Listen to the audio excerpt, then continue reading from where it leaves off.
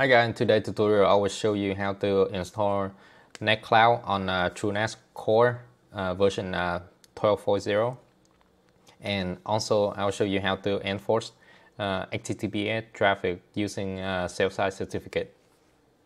So from TrueNAS CORE dashboard, you would navigate to plugins and select Nextcloud and select install. There are three network setting options that you can use. The first one is DHCP, which is automatic. DHCP server gonna assign IP address for your plugin. Or the second one, NAT, which is also automatic.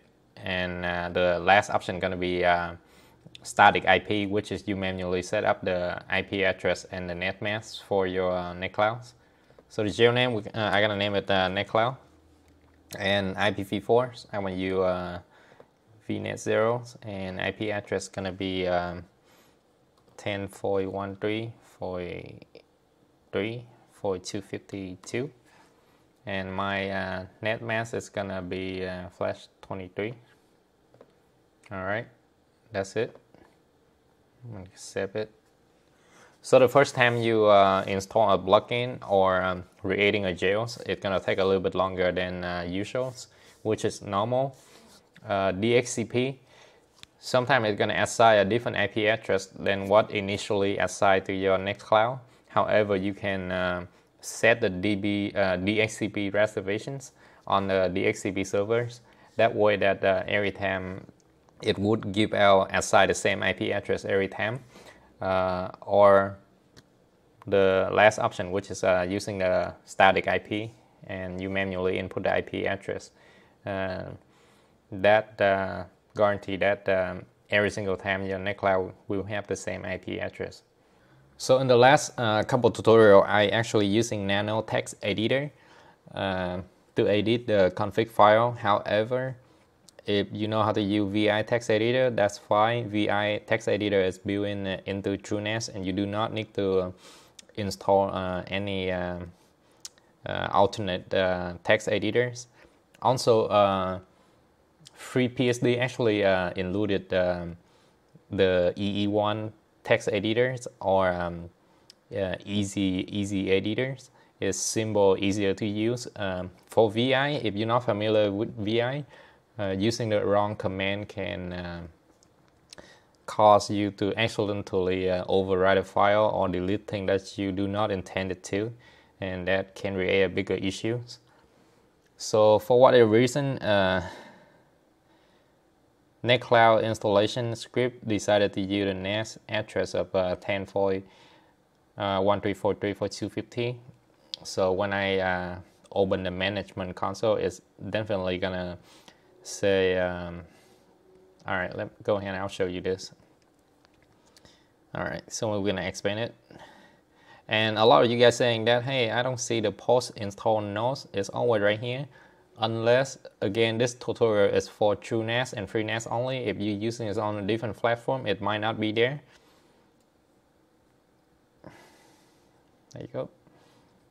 And we'll click on the manage. And obviously it's a access to untrusted domain because the installation script, I don't know how they pull it, but they pull a NAS IP address instead of the static IP address that I give it. So what we're gonna do, we're gonna edit the config file to add the trusted domain. So before you can do that, you need to enable your EditH service. So you would go to services and turn on EditH right there. Let me make sure that it's allow root username. It's a good security practice that you're not using a root username to establish the EditH connections. After you connected, you have established the SSH connection, you can use a su command to use the root user. However, for this tutorial, I'm just gonna use a root.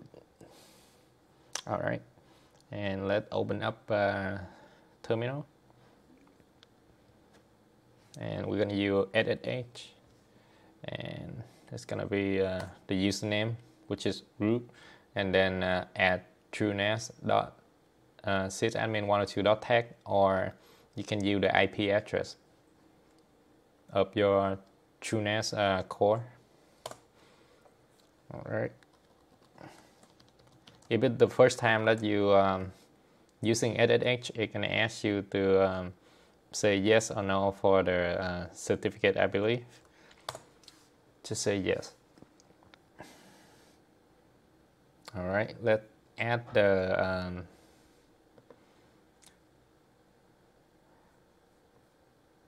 trusted domain. So we're gonna using the easy editor or EE.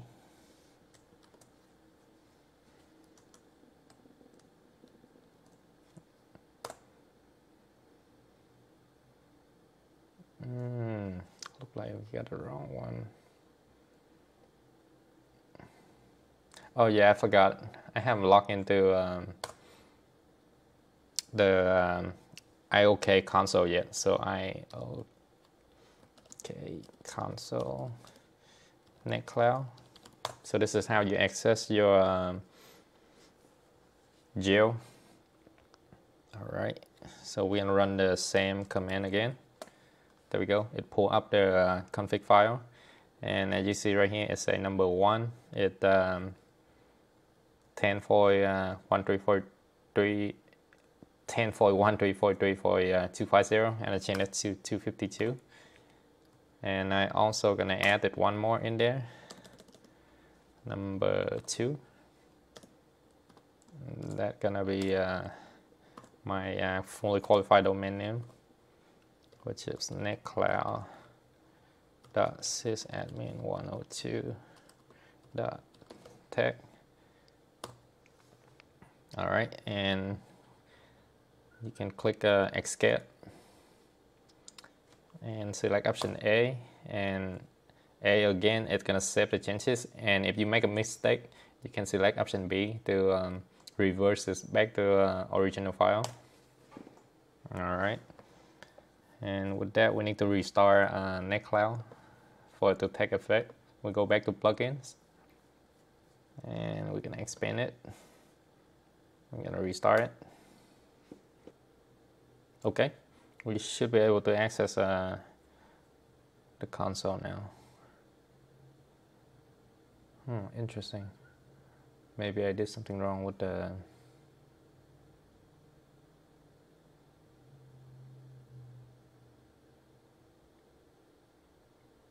Oh yeah, I'm missing the comma on the config file.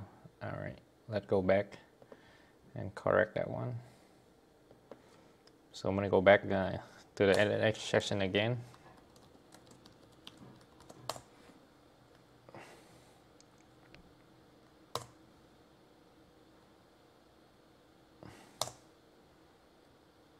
Yeah, be careful updating these things. If you're missing a comma or anything, it can causing some issue for us.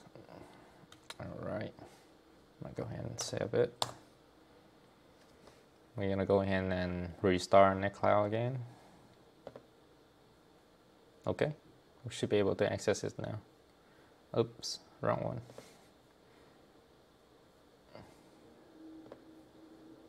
Manage. There we go. And username, password should be in the post info note. And make sure that after you log in, make sure that you at least change the password or create a new username. Do not use the default username and password. It's not a good security practice. All right. And that's how you install Nextcloud on TrueNAS. Next step, if you don't want to enforce HTTPS, that's fine. That's how you do it. You're done. But if you do, follow me with the next step. We're gonna enforce HTTPS. All right, we're gonna go back to terminal or command prompt on Windows.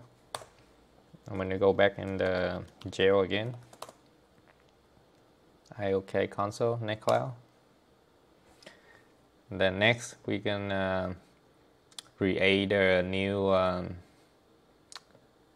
directory to store our OpenSSL certificate. All right. Next step, we're gonna change the directory to the folder that we just created. Okay. And next, we're gonna generate the OpenSSL certificate and the key. Keep in mind, this is a self-signed certificate. All right, country name, US. State gonna be CA for California. City, San Jose. Gonna be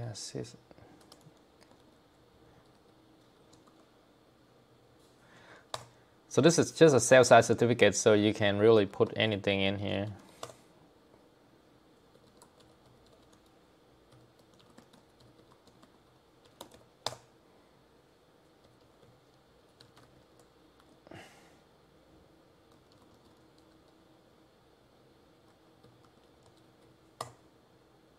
All right, so now we have the certificate and the key generated. Next step, we're gonna change the permissions. And we're gonna do the list command just to make sure that the permission is updated. All right, good to go. All the command gonna be included in the description. All right, next step, we're gonna edit the nginx config file. And under the basic settings, we're gonna paste the server information in here. Copy and paste it. All right, that's it. We'll click on Escape or ESC, Lead Editor, and first option, Save Changes. The next one, we're gonna edit the Nextcloud config file.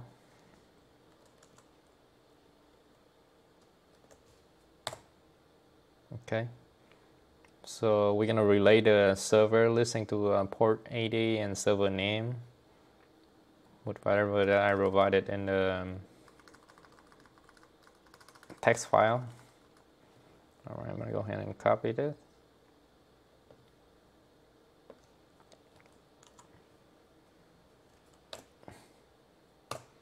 All right, and Escape, Lead Editor, and we're gonna save changes.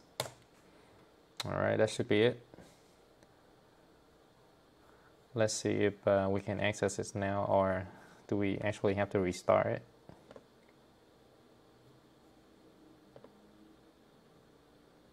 Okay, we might have to restart it for it to take effect. Okay, go ahead and restart Nextcloud.